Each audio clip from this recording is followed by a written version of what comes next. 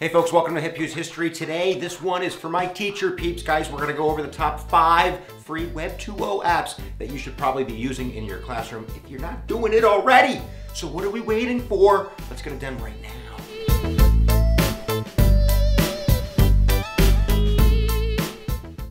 Let's start with an easy one, guys, because humans are dumb, they forget things, and kids forget things even more than humans. So go to remind.com, and what you can do with this website is you're going to get an account. You can do it on your phone as well, and it's going to give you a code and a number. Have your kids text that code to the number, and it hooks them up with this app where you're going to be able to message them and their parents, and they're not going to be able to message you back. How cool is that? Don't forget your homework. We have to go on a trip on Monday. Get that form in.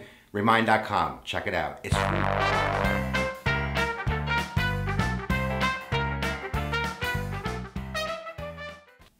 Number 2, guys, go to drive.google.com and make sure that you're using your drive appropriately. Word is dead. You shouldn't be typing anything other than in the cloud for school. I can find every single test, every single worksheet. I don't use worksheets.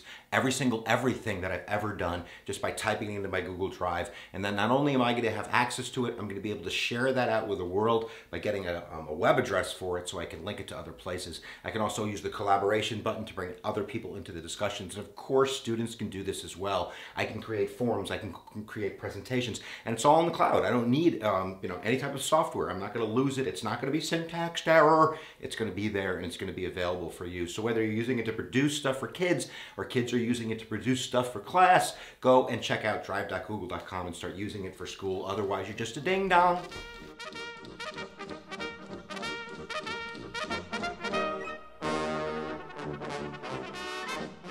Number 3, guys, get a social network for your classroom. I don't care if you're using Schoology or if you're using Edmodo. They're both really great. But these are classroom platforms that are going to kill websites. No more website construction, putting all your assignments up there. It works just like a Facebook would work, where you're going to post things on walls. There's going to be assignments online. Everything can become digital. Or you can use it only kind of halfway. It's really up to you. But either way, get onto these sites, join their classroom communities so you can be speaking with other educators who are thinking like this across the world.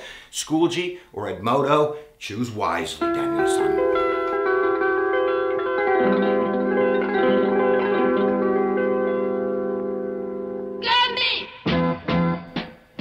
So guys, you know I'm a flipper, I'm a content creator. I create videos to have teachers assign kids to help with the knowledge piece so they can be doing really cool things in class, really cool experiences. But one of the problems in flipping is sometimes you really don't know what's the engagement on the video. Is the kid really watching it? So go to educanon.com. You're going to use your free account to be able to embed questions, whether it's free response or multiple choice, right into the videos that you choose to assign, and it's going to track all of that wonderful data. I love me some data. So go to educanon.com, start using it with video assignments so you know what your kids are getting out of the videos so they can start kind of putting that to use in the classroom, creating really cool new expressions of meaning. Educanon.com.